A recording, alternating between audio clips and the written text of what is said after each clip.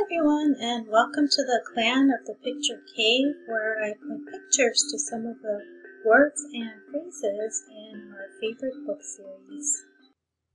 Welcome to this first video, which will be covering some terms that were used in Chapter 1. This is part 1 of a video series, which is just 2 videos. That's going to cover some words and phrases, like I said, that were used.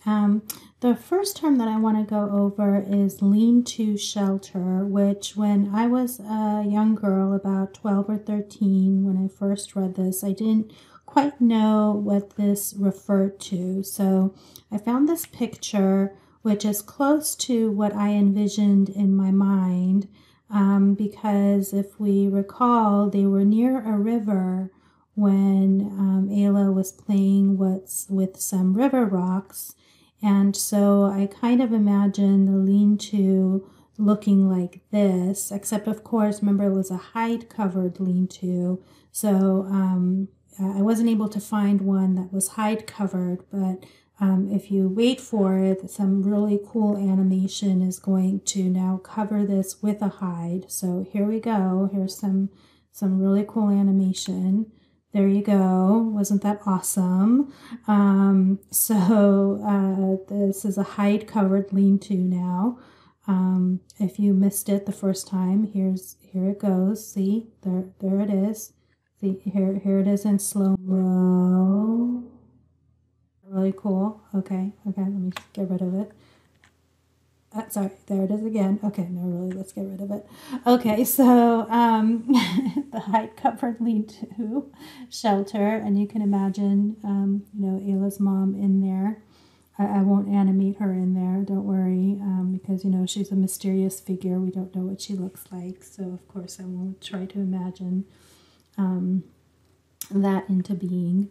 But yeah, and then other types of lean-tos that we can imagine maybe something that looks like this, or even something that looks like this. And if your eye is going towards the center, that's actually a spit over the fire. It's really here where the trees are kind of been cut and are leaning up against these 2 trees right here. So there you can imagine that some very large leaves or a hide of some sort would be covering the top there. So anyway, that would be the hide-covered lean-to. Okay, and here we have a picture of some lovely grassy steps. So when I first read this, I didn't know what steps were, and so I was very grateful that our wonderful author put grassy in there to describe what we were, reading and imagining. And so, I was able to imagine this large field of just endless grass. And then, of course, later imagining horses, and of course, not these kinds of horses, but their ancestors. And yes, so this is what it would have potentially looked like, or something like this. And then lastly, we have, for this video, conifers in the boreal forest. So in terms of this term, we're just referring to cone-bearing plants. And so we can typically think of maybe pines, like as in this tree right here, or firs, cedars, junipers, cypresses, redwoods, spruces, or my favorite, yews, or at least I just like to say the word yews. I don't know why.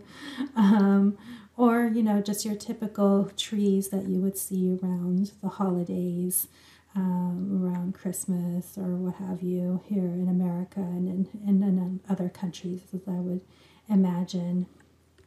But yeah, typical sort of pine trees that bear pine cones and other types of cones, if you will, so hence the word there. And then when I try to imagine that boreal forest that Ayla spent those first few days wandering, I picture something like this, which, you know, to us as adults may seem sort of ethereal, but as we can imagine for a young child of her age is really kind of, you know, spooky and fearsome. And then I also imagine it looking something like this along, you know, with a river, that kind of like the river that she was following in the book. So those are some images that I was able to find to go with some of the terms that I was unfamiliar with in the book. So yes, thank you so much for watching, and if there are any terms in those pages that I missed that you would like me to find some pictures for, please let me know in the comments. And thank you so much for watching, as I said, and if you like this video, don't forget to like and subscribe, and I'll see you in the next video. Take care.